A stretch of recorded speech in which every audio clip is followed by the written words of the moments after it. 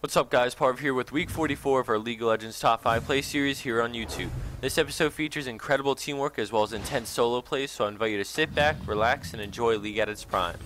Starting off the episode, we have Sin's Shadow X playing on Jarvan, and right from the start we see LeBlanc diving onto Brand, bringing him very low and pulling off the kill just as she escapes with barely any health left.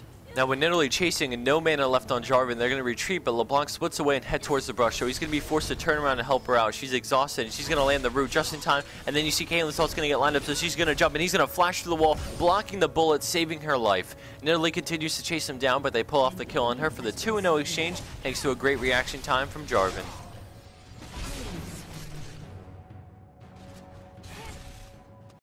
Scoring in at 4th place, we have No Fear of You playing Gangplank in a high-low game. At the start of this clip, Irelia overextends too far, so he's going to switch on her and eat some more just to get out of that stun. He then continues to chase her down. She turns around with her ultimate to fight it out, but thanks to Ignite, he's going to bring her really low as Trundle comes out with an exhaust. Irelia then turns around to land a stun, but then he's going to utilize that mistaken flash parlay for the kill.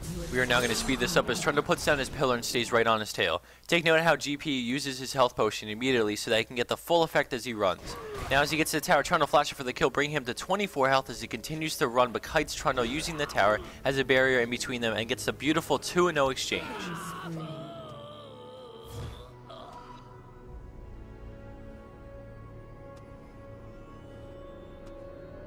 Coming in at our number 3 spot is Excelsior 16 on Sona, but this is really a team play above any individual player.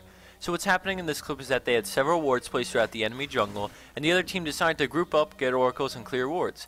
So you may be thinking, well, that sounds like a standard thing to do. Well, Sona's team sees them clearing and decides to group up as well and set up a trap. Renekton places another ward up there to gain some vision back because he knows they might be around blue buff, and now with the path set up to them, they wait. Leona leads the pack straight into a trap as they get on the ward, and Crescendo goes out followed by an explosion of AoE damage that melts the enemy team down in a second. Using wards as bait and global taunt over Teemo, nice. Double kill.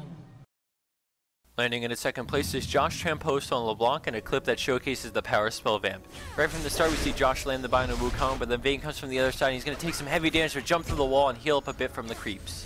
We now fast forward it for just a moment as they enter the river and Vayne pops final hour and hits LeBlanc like a truck. She makes it into the brush and with barely any health she quickly bursts Vayne down and survives the last shot thanks to spell Vamp.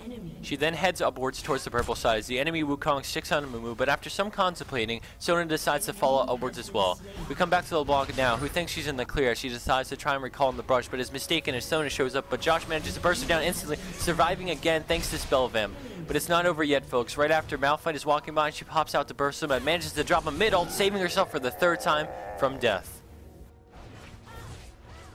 And for our number 1 pro play for this week, we have a Mana Potion playing on Tristana. She arrives at Baron and immediately gets on Brand as he is not closer to her by Gragas, and then flashes, so Tristana's going to jump after but is stunned by Dazzle. With the enemy team chasing, she runs a bit and turns with a smart cast ult to knock them back, allowing her to finish off Brand, and then jumps right after, dodging Graves' smokescreen. She gets on Tark and then Sona, but when she starts the chase, they all get on her and she falls extremely low, but gets the kill on Graves and then jumps to Sona, getting the triple fall by the quadra kill, and then using her W to dodge Maokai Sapling and chase him down for the pentakill and ace. GG. And for the bonus clip of the week, we have Dud 915 stud on Morgana, and man has it been a while since the last. This clip is a time-lapse of a 35-minute long game, and of course that means we have to fast forward so that you wouldn't have to sit there and watch the entire game. With this being said, if you see any skips or characters going through walls, it's not a glitch, but rather League of Legends Recorder when you fast forward a clip. This clip I found hilarious and skilled at the same time, and all I will say is look at our golden items throughout the entire 35-minute long game.